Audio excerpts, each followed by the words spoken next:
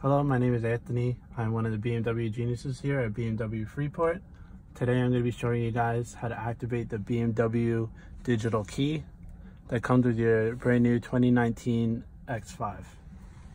So first step is you go to car under the iDrive menu, and then you go to settings, and then you go to doors and access, then you go to highlight BMW digital key. You put the key card into the little tray and then press key card, and then you check this box. Once that box is checked, your digital key is active and it's ready to go.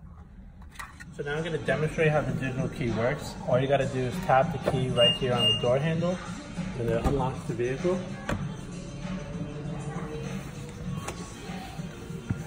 You put the key into the tray right here, put your foot on the brake, press the ignition, and then the car starts right up.